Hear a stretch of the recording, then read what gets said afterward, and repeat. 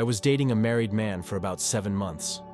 I was in love with him, but I knew I had to wait, and I knew my place.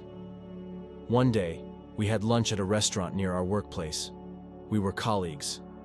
I saw his wife entering the restaurant, and we locked eyes. She rushed to our table and slapped my boyfriend, her husband. I couldn't grasp the entirety of what happened, but I can vividly remember her crying and wailing. It sounds like someone is crying over a loved one who has passed.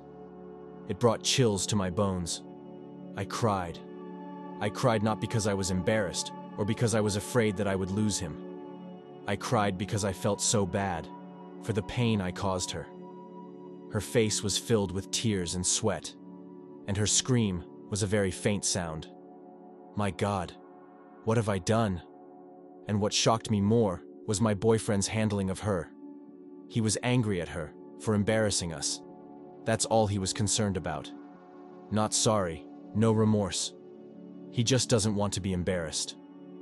What hit me most was that I was responsible for causing so much pain and humiliation to a good woman, a fellow woman. She had done nothing wrong to deserve that. That was 6 years ago. But I will never get over the terrible foolishness and horrible hurt I caused. They divorced, I have heard, and she remarried. I hope he is treating her well. She deserves every bit of happiness. So, ladies, be smart enough to not go with a married man. Let's love ourselves enough, and let's look after each other.